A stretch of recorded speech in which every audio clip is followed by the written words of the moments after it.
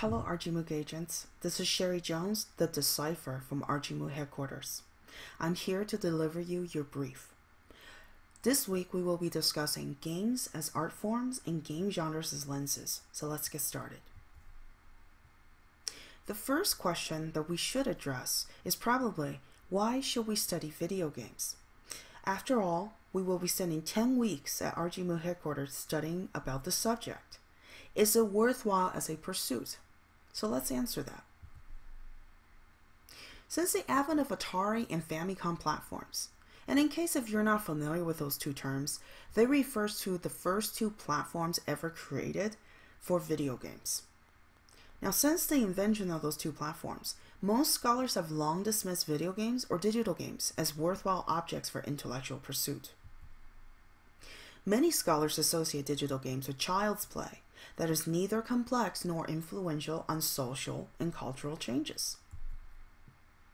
Meaning of digital games is ignored due to the perception of digital gaming as a frivolous activity. Yet, today, gamers are everywhere, and let me show you how. Recent explosion of social games such as Angry Birds, Candy Crush Saga, Bejeweled, etc., which is appearing not only on social media but on mobile devices now, has turned Facebook, Google+, and other social media users into digital gamers. Today's online social culture is entwined with a gaming culture.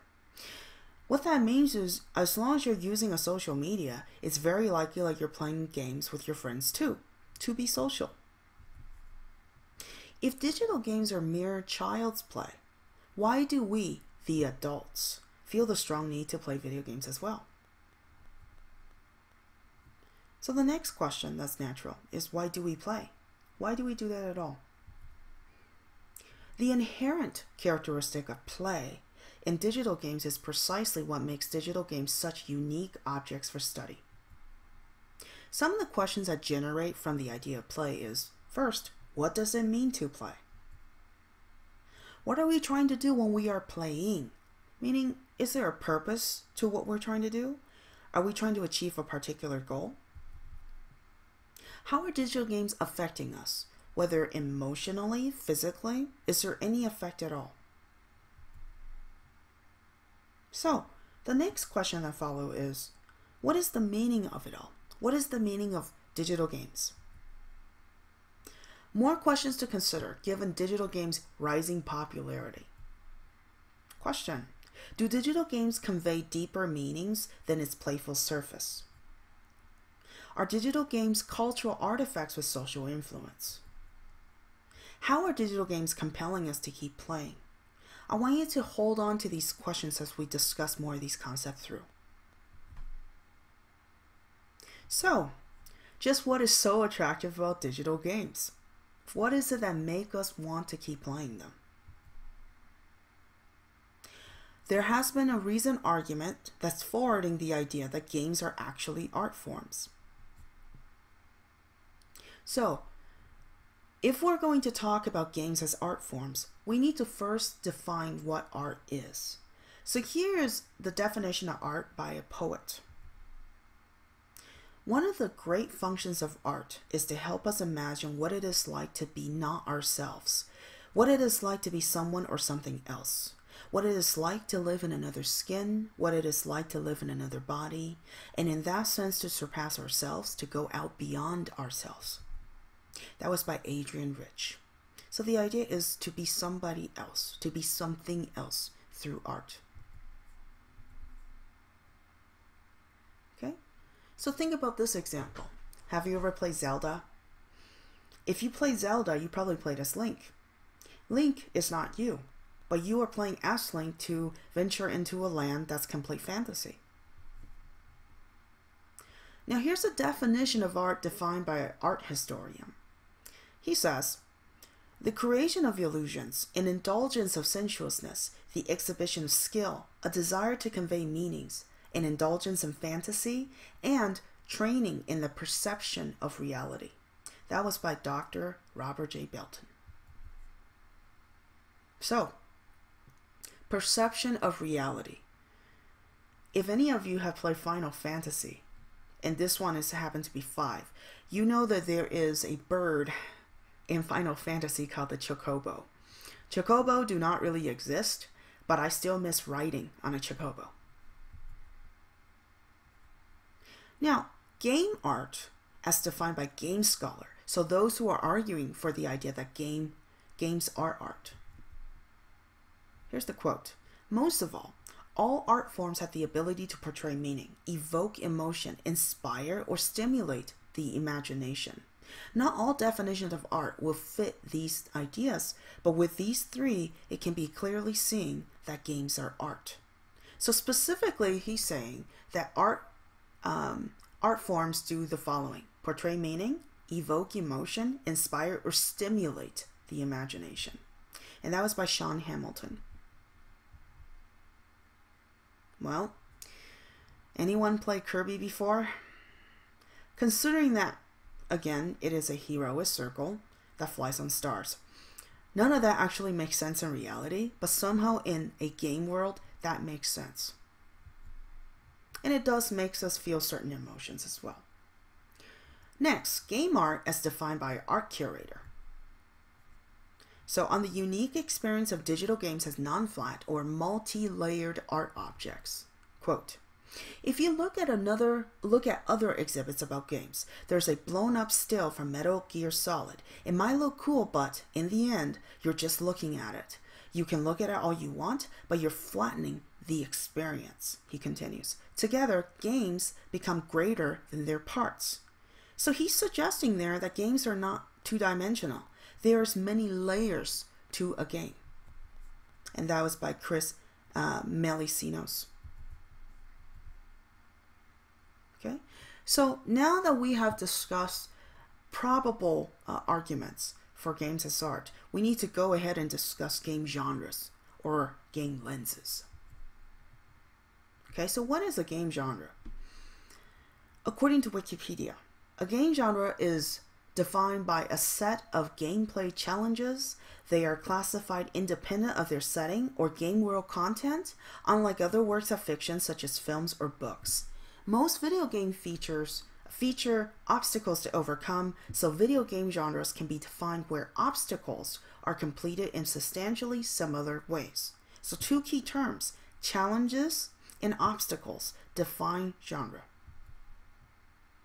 Okay, so game genre essentially are a type of lens to see the world, and because they are types of lenses to see the world, they are also providing us with new perspectives. So game genre refers to a set of challenges, again, for overcoming certain obstacles.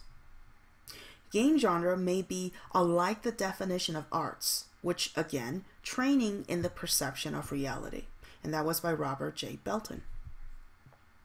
Next is, metaphorically speaking, game genres are artistic lenses with which to experience new game worlds, new perceptions of reality. Now remember, every game provide a fantasy game world. So when we travel through it, we have to suspend our disbelief and enjoy that game by allowing our imagination to roam. So in that case, that is why it's called a game world. And we're inside it and we're enjoying it. Now, I'm going to talk very lightly about certain genres. There are hundreds of genres to talk about, but I just wanted to go over lightly about the popular ones that you might not be aware of. The first type that we might be playing in rgMOOC headquarters is the platformer. And this kind, you're probably familiar with this. It's a subgenre of action game.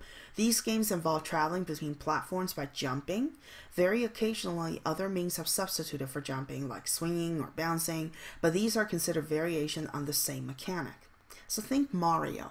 Think how often you had to make Mario jump through hoops to conquer those obstacles. Next one that's quite popular is called the RPG, which stands for role-playing games. These kind of games mostly cast the player in the role of one or more adventurers who specialize in specific skill sets, such as melee, combat, or casting magic spells, while progressing through a predetermined storyline. So story is key an RPG. Many involve maneuvering these characters through an overworld, usually populated with monsters that allows access to more important game locations such as towns, dungeons, and castles. Third kind we're talking about is interactive fiction. This one's a little bit harder to grasp. Interactive fiction, often abbreviated as IF, is software simulating environments in which players use text commands to control characters and influence the environment. In another way of explaining interactive fiction, the choices you make in the game alters the direction of your storyline. So they are very interesting because they are determined by the player, which is you. Last one is strategy. Okay, and this is another one that we'll be using a lot at rgMOOC headquarters. Strategy focuses on gameplay, requiring careful and skillful thinking and planning in order to achieve victory.